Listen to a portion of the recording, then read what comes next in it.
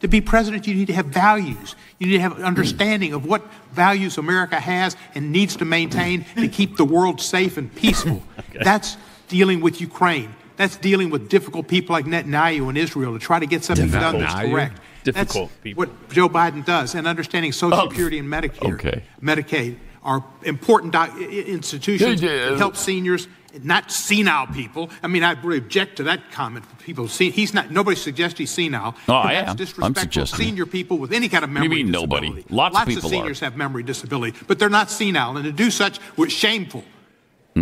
Joe Biden is a competent, good president who knows American values. He's not. He's not. Gentleman's time is expired. He's messed up, too. He needs to go as well. Yes, he does. No, he's just in a rage defending the indefensible. You. Okay, a lot of seniors have problems. Yes, but they're not president of the United States, doofus.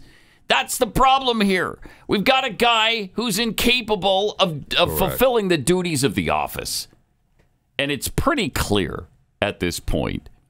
And this hearing yesterday made it all the more clear. Sure did. And yet he's still there. Doesn't matter. And he's going to continue to still be there. And he'll probably get reelected in November. That can't be. That cannot happen. Bite your lip. Bite your lip. Bite your tongue. Swallow it. Whatever you need to do. That cannot happen. Yeah, I mean, it can't.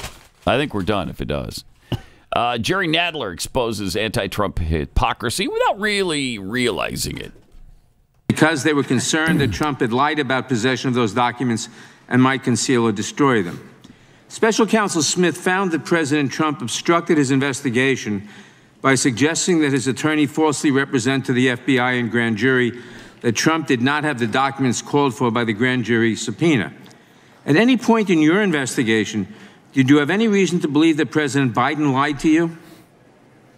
Yes. Yeah. I do address in my report one response the president gave to a question that we had posed to him that we deemed to be not credible. Was it clear he didn't lie?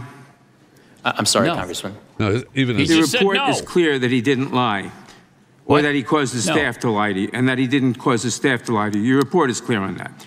You agree that causing someone to lie to the FBI is a classic example of obstruction of justice? So you're answering the question for him, rather than allowing him to answer the question. But see, now Nadler was going back to Trump. Yeah, I know. And saying, because that's what his little gal whispered in his ear, and Hur's like, yeah, Trump didn't lie. I mean, he just made the point. It's just we are a joke nation at this point. Then Jayapal tried to get at Judah Ben-Hur. See how that went.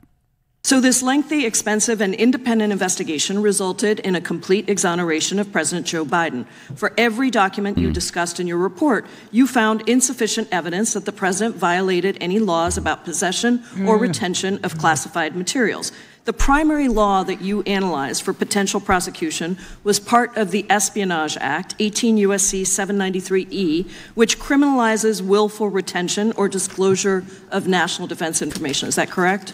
Congresswoman, that is one statute that we analyzed. I need to go back and make sure that I take note of the word that you used, exoneration. That is not a word that I'm going to continue with my questions. I'm going to continue with my questions. I know that the term I ultimately reached related to whether sufficient evidence existed such that the likely outcome you exonerated would be a conviction. No, I know that the term willful retention has a Mr. Hur, it's my time. I can't take it. I know. She's agonizing. Hideous individual. Can't take it. Oh, my gosh.